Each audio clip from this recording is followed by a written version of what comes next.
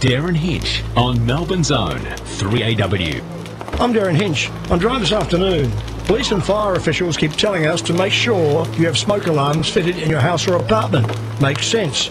But how reliable are they? Have you installed the wrong ones?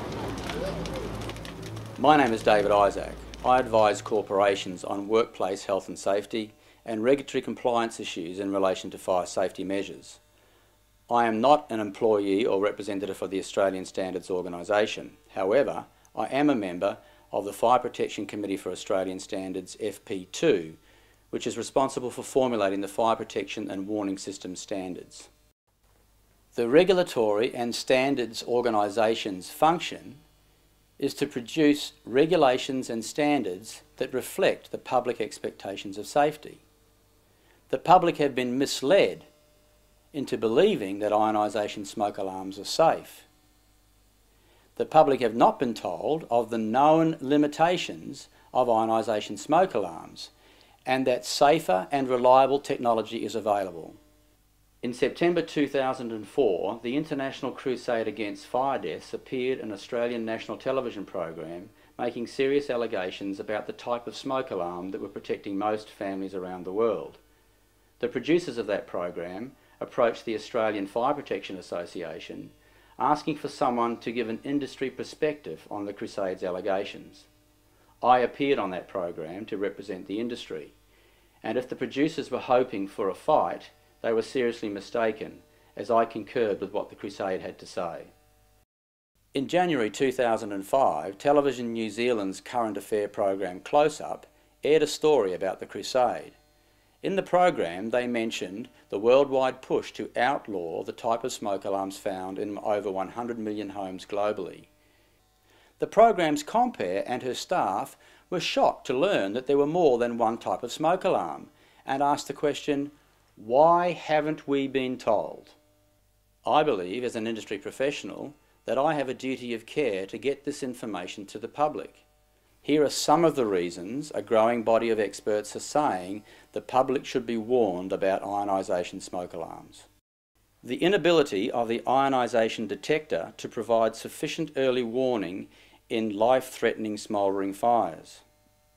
Ionisation detectors false alarm so frequently people often disable or completely ignore them. The number one room where fires occur, the kitchen, is unsuitable for installing ionisation alarms. Ionisation alarms contain americium-241, which is radioactive and is a potential health risk. In December 2004, the US Consumer Product Safety Commission released a report which stated that in almost all cases, smoke alarms of any type failed to awaken a child under the age of 16 from deep sleep. A solution to this problem is to install multiple smoke alarms within the home and to interconnect them such that when one alarm goes off, they all go off. So if a fire occurs in a child's bedroom and that smoke alarm activates, it will activate all smoke alarms in the home, thereby wakening the parents and allowing the parents to rescue the child.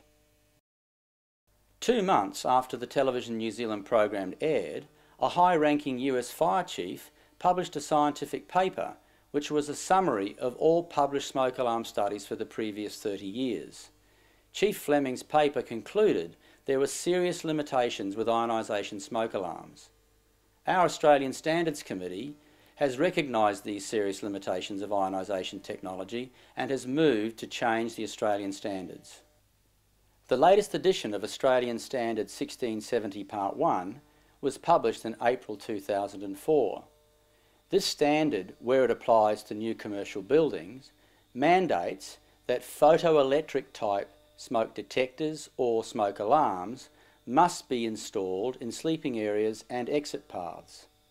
The reason the standard specifies photoelectric technology and not ionisation technology is because the Australian Standards Committee recognises the serious limitations of ionisation technology to detect slow smouldering fires, the ones which typically generate large amounts of toxic smoke.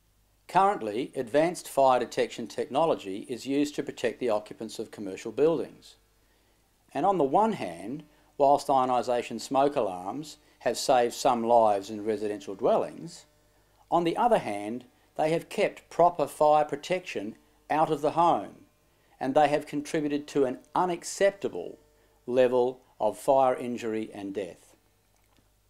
However, because the vast majority of fire deaths occur in the home and not in commercial buildings, the Australian Standards Committee is formulating a draft Australian Standard AS 1670 Part 6. The intent of the committee in formulating this standard is to mandate the use of interconnected photoelectric smoke alarms and heat alarms in all new homes. I believe that once the public fully understands that they are not adequately protected under the current regulations and that proper protection is available, they will act to save the lives of their families. Whilst our Australian Standards Committees are working on this issue, the wheels of bureaucracy turn slowly, and the bottom line is we may be years from a regulatory solution. This story has to be told, but there's a lot more to it. You need all the facts. I urge you to visit this website and discover the facts for yourself so that you can make an informed decision as to how to properly protect your family from fire.